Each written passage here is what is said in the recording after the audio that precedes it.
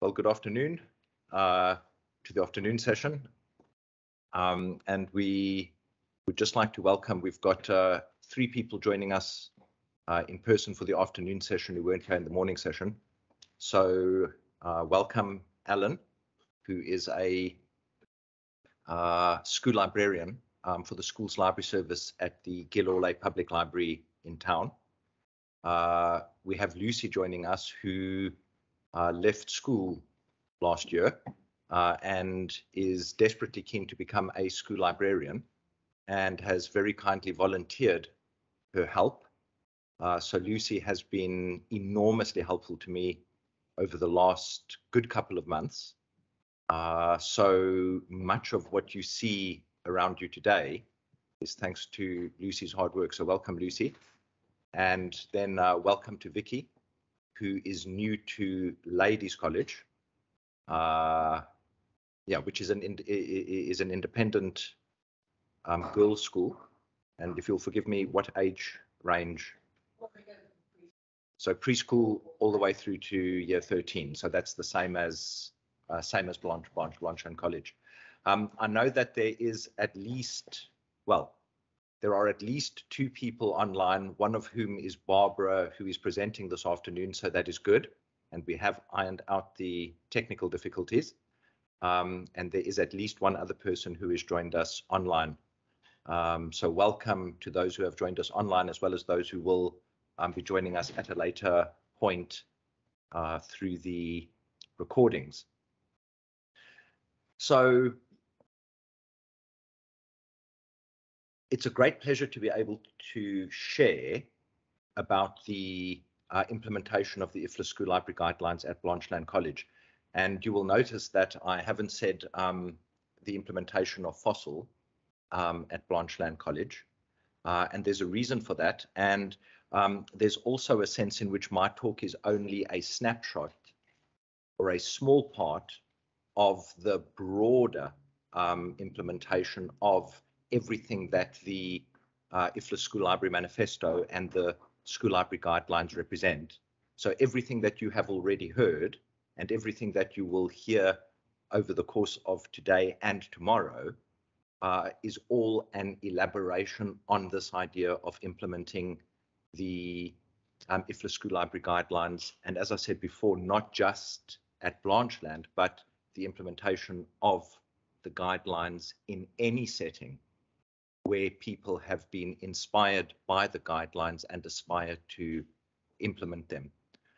So this is just sharing something about our journey in the hope that you may take something useful away with you. So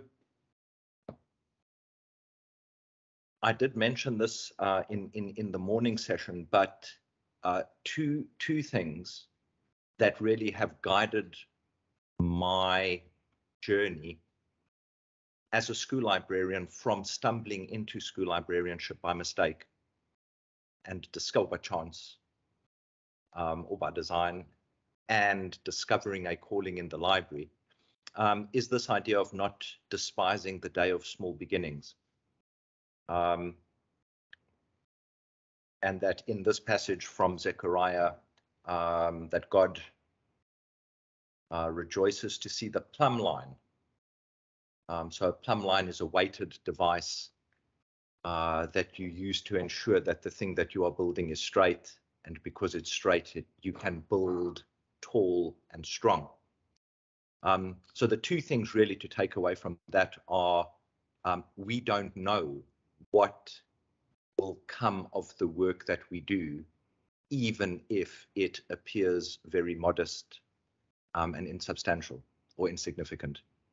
But it's also important that we build well, that we start well. So we will come to this idea of what our plumb line is. And then maybe an interesting contrast between Zechariah and Nietzsche, who maybe is more infamously remembered for announcing the death of God. But there's an interesting story there. But this idea of a certain value that attaches to something which is only the consequence of a long obedience in the same direction.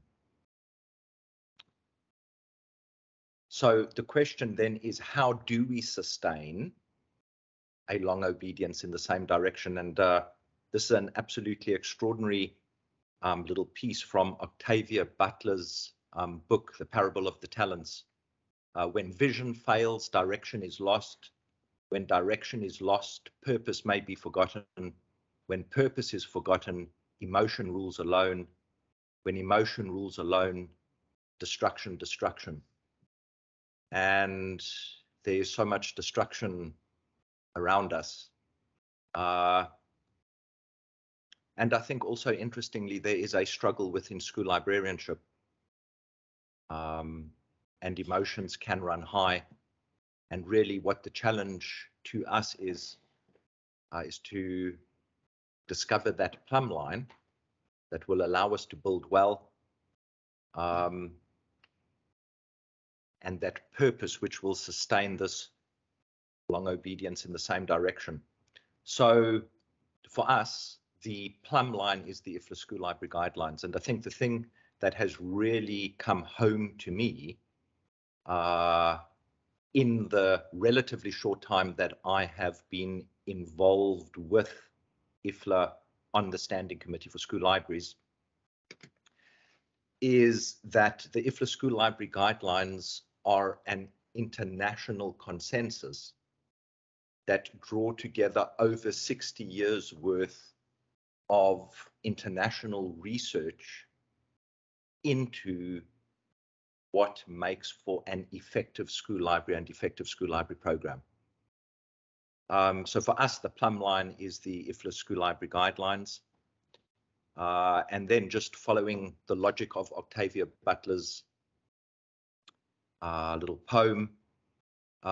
So a vision for a school library that is integral to the educational process. Now, one of the things that I'm just going to touch on is what I'm beginning to realize on my journey. Now, some of you may already have realized this, and for some of you, that realization may still come and it may never come, depending on your context. But what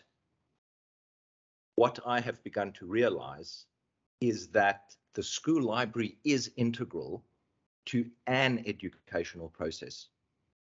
But unfortunately, it's not integral to the educational process that tends to be dominant in most schools and in most countries.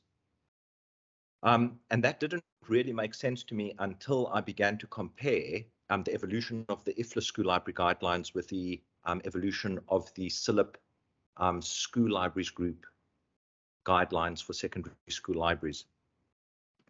And there is a passage in the 2002 edition of the IFLA School Library Guidelines, the first edition, that says teachers' educational philosophy constitutes the ideological basis for their choice of teaching methods. So teachers believe certain things about how children learn. And as a consequence of that, they teach in a certain way. And the guidelines contrast, on the one hand, a more traditional view of the centrality of the role of the teacher, the textbook, and the classroom in the educational process. So there is an emphasis on the teacher and what the teacher needs to do in order for the student to learn.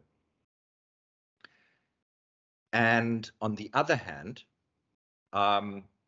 so a different approach, a different educational process is an educational process that centers education on the learning process rather than the teaching process, encourages initiative and independence on the part of the student, and brings the student to grips with original thought as expressed in books and other media. So those are two different approaches to teaching and learning, and they lead in very different directions. Now, we recognize that there must be a balance between the two.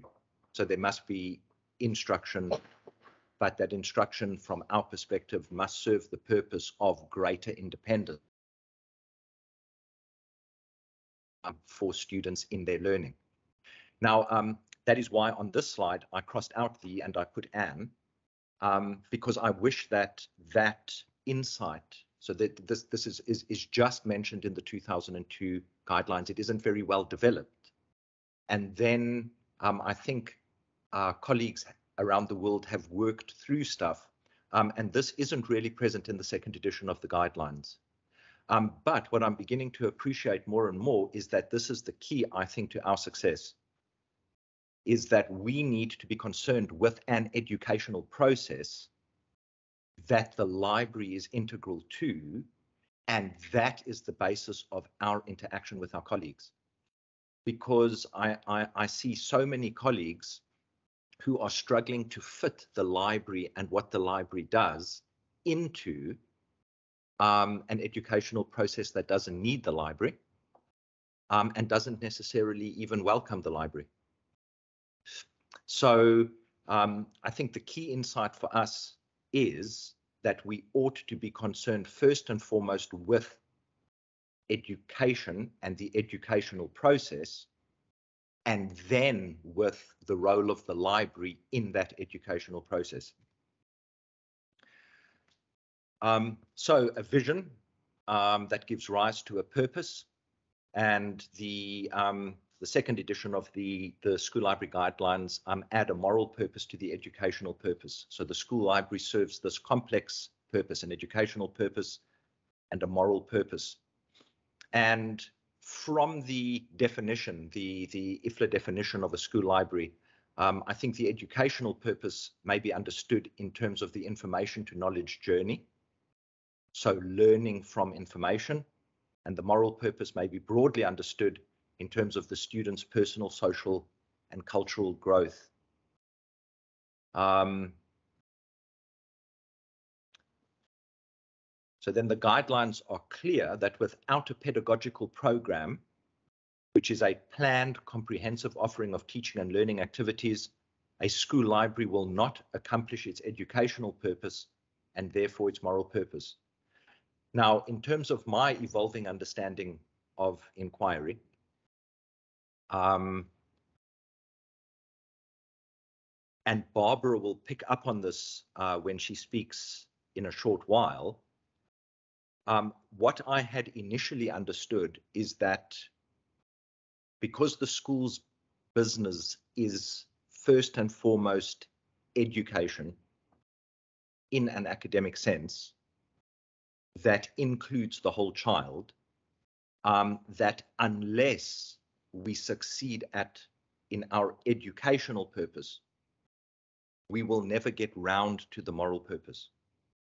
So unless we are able to convince the school or the educational authorities that we can make a difference to the educational purpose, we cannot justify our existence. Therefore, we will never have an opportunity to fulfill our moral purpose. But actually, what I'm beginning to understand more and more is that inquiry, and we'll come back to the centrality of inquiry in the library's pedagogical program, that inquiry, in a certain sense, integrates the educational and the moral purpose. So because inquiry is concerned with the inquirer, the student as inquirer, and developing the student as an inquirer, inquiry brings the educational and the moral purpose together and allows us to achieve both. So the guidelines identify 5 core instructional activities for the school librarian: literacy and reading promotion, media and information literacy, and I think interestingly, which can be included in inquiry-based learning. And I think that is quite important because it is possible to engage in media and information literacy without actually engaging with inquiry. However, inquiry-based learning, which is a core instructional activity, includes media and information literacy instruction. So it is impossible to engage in inquiry properly without developing media and information literacy skills, technology integration, and professional development for teachers. So again, here, one of the insights that is becoming clearer and clearer to me is that inquiry is central to the instructional activity of the school librarian and the school library. It's central to the library's pedagogical program, but understood properly, inquiry actually enables us to carry out all 5 instructional activities. So all 5 instructional activities can be addressed through inquiry understood properly. And then this is something also that I've been puzzling about for a while, because for many colleagues, and maybe this is different, not so much the case in other countries, but certainly for many colleagues in the UK, inquiry seems to be a very alien or foreign concept. But I recently managed to track down Libraries in Secondary Schools, which was published by the UK School Library Association in 1972. And that document was the first publication by the School Library Association addressing secondary school libraries. And that document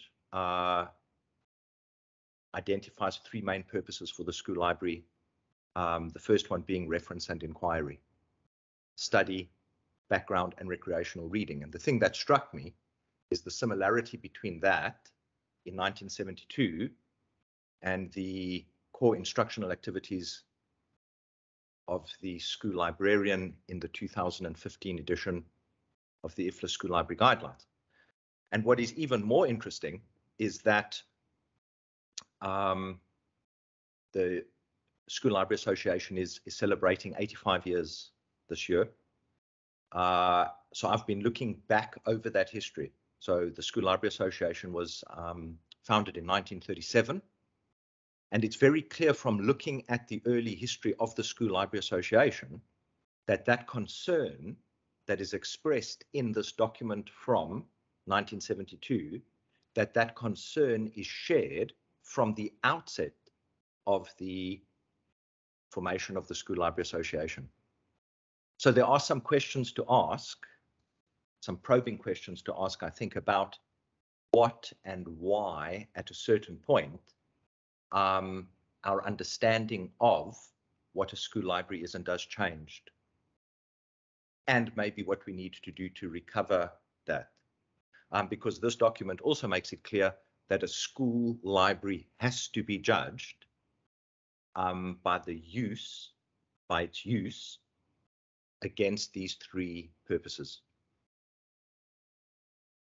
So this is a very interesting slide because the School Library Guidelines, drawing on 60 years of international research, identify 3 key success criteria, which I think for school librarians all around the world are also obstacles. So the first one is staffing, and that is both professional and paraprofessional. So a professionally qualified librarian who in some sense is also a teacher, who is supported by paraprofessionals, and that staffing needs to be in sufficient numbers according to the size of the school and its unique needs.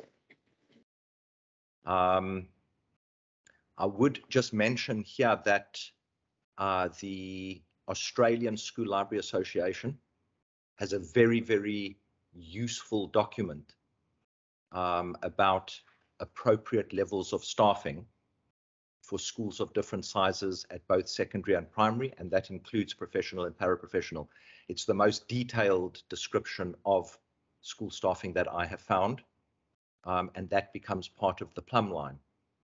But you can only justify that level of staffing if you have a clear vision and a clear purpose, and that you have a plumb line and you are building well according to that plumb line. So the second thing then is the targeted high quality diverse collection. that supports the formal and informal curriculum. So again, it is necessary to look to professional guidelines for guidelines on the size of the print and online collection, as well as the composition. So this library is new. We are still in the process of developing the collection. The collection as it stands for secondary school, this is the senior library, so children from years 11 through to 18. We maybe just creep into the minimum recommended number of books per student, but that is not sufficient to support inquiry and also recreational reading for secondary school. So there is work, creative work that needs to be done on developing the collection. And also very interestingly, maybe we disagree slightly with the SLA guidelines because they recommend for secondary schools a 50% split between fiction and non-fiction. But I think approaching that from the perspective of inquiry, so this formal and informal curriculum, we're probably looking more, I think, at 2/3 fiction to 1/3, 2/3 non-fiction to 1/3 fiction. And at the moment, we're looking at about 50-50. So we would need to increase that, which is largely the non-fiction, without necessarily losing this. So work to be done on staffing at Blanchelande. We are working towards a plumb line. There is work to be done on developing the collection, although we have begun well. But I think we are doing very, very well for an explicit policy and plan for ongoing growth and development. And that is because of the plumb line. So the plumb line enables us to be very clear about what it is that we need to do and ideas about how to go about doing that. So what is very interesting is that an American colleague, Daniel Callison, so he speaks about two different things in relation to inquiry. The first one is that an evolution towards inquiry in and through the library was well underway, certainly in America since the 1960s. But as we've seen from the SLA document, certainly for the UK in 1972, there was a concern with inquiry that we can argue stretches back to 1937. And in fact, I think a case could be made for the library being born of inquiry. So as long as school libraries have existed, a place in which to be filled with wonder and awe and finding out for yourself. So this book, I think reaffirms the centrality of inquiry. And I think it is an encouragement that there is this long obedience in the same direction. It's a certain view of what education is and what it means for a child to be educated and the role of the school library and librarian in that education. So there are 5 models of inquiry included in that. I was hoping to get the table of contents, which is not available yet.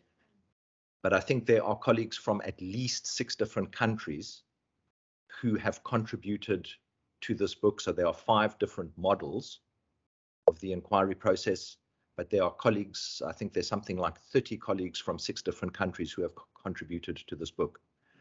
And that includes the Empire State Information Fluency Continuum, which Barbara is responsible for and will touch on in her talk, and FOSIL, which I adapted from Barbara's work. And it's just important to mention that, so in the context of the sessions here, FOSIL and the Empire State Information Fluency Continuum is our perspective, but we are talking about inquiry more broadly. So anything that we say about FOSIL can be applied more broadly. And in fact, many of the insights in that are shaping the ongoing development of the Information Fluency Continuum and FOSIL come from outside. So just very quickly, before I pass over to Barbara. Because we seem to, or because many colleagues seem to have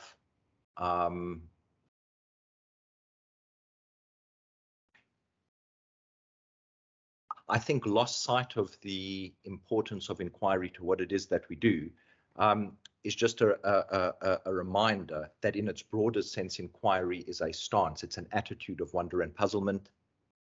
It gives rise to a dynamic process of coming to know and understand the world and ourselves in it.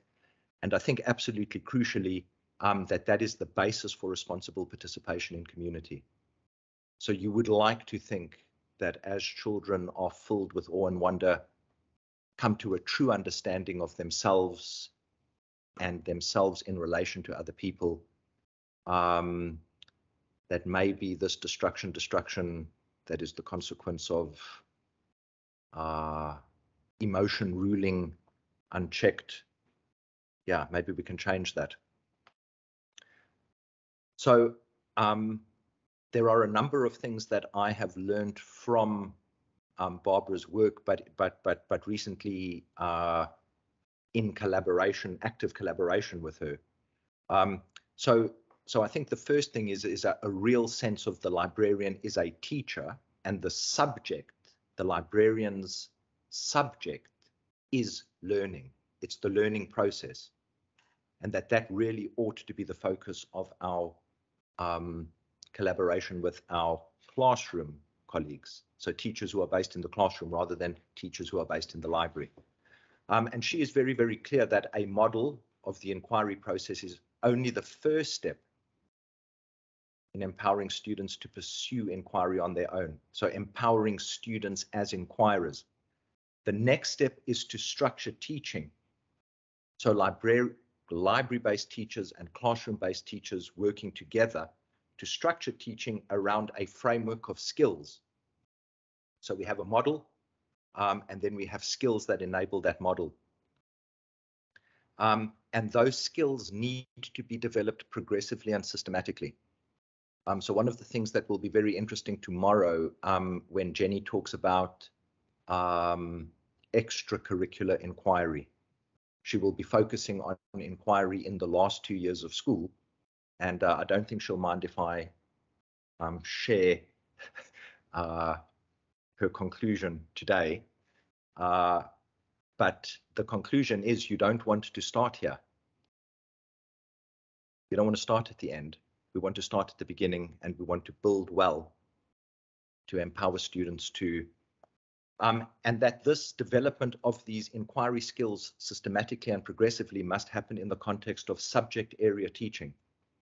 So it's not just something that happens in the library outside of the classroom. We are collaborating with colleagues in the classroom to develop these essential and independent learning skills using the material in the subjects that they are studying.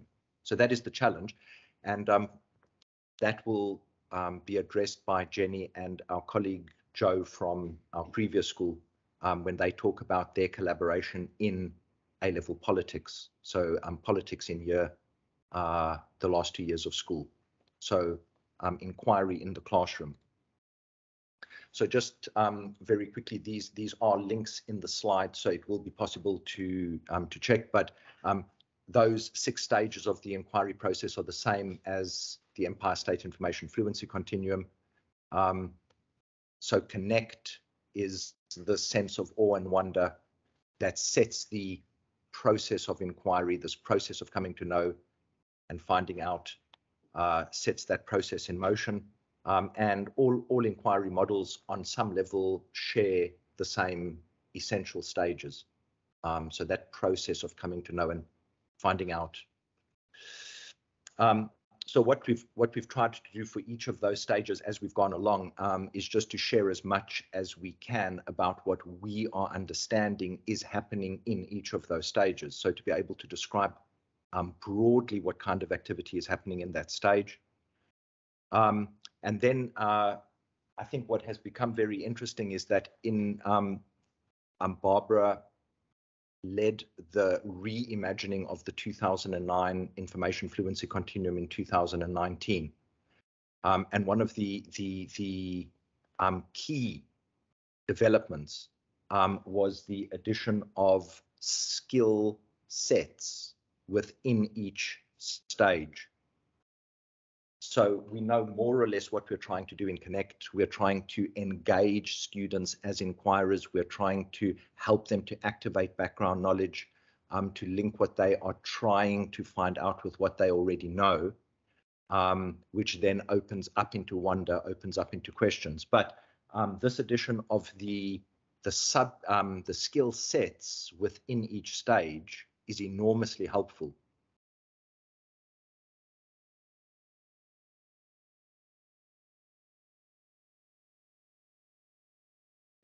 Because it makes the learning process more explicit, and it makes the skills that we are needing to equip students with and then develop within students more explicit in each stage. And some of those stages, I think, are more comfortable for librarians than others. And I think the challenge for us is to be interested in and concerned about the whole process and the role of the library and the librarian in each stage of the process. Because interestingly, that is actually what our classroom-based colleagues need help with the most. I think we tend to think very quickly they need information, and they need to be taught how to cite and reference the information. But actually, you'll see from the talk with between Joe and Jenny that it's the process and the learning process where we can make the most dramatic impact.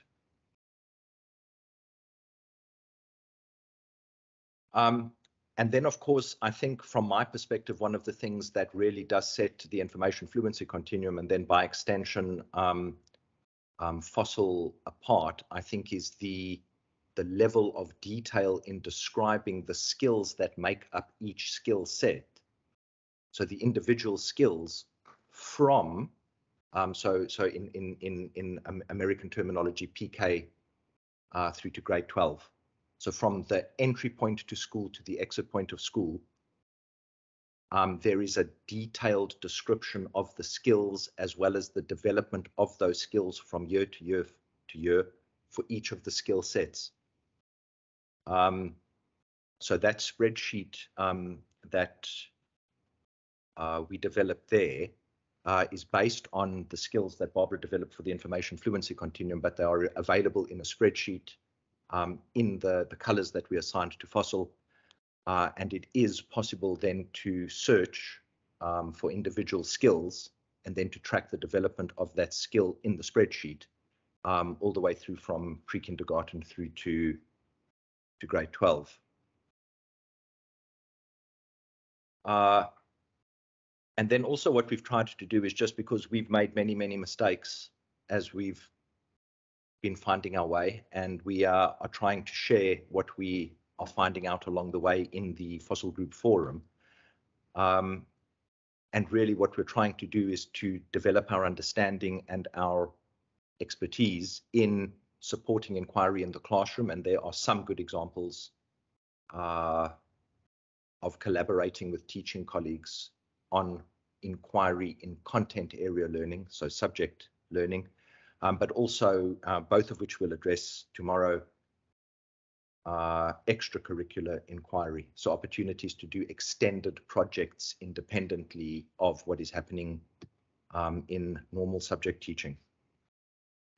And then also both in the information fluency continuum, but also on the FOSIL Group website. It's all very well to know what skills you're trying to develop, but then actually being able to teach those skills and to develop those skills and to assess those skills requires resources. So there are a growing number of resources to support the acquisition and the development of these inquiry skills systematically and progressively over time. So this is an appropriate point for me to attempt to hand over to Barbara.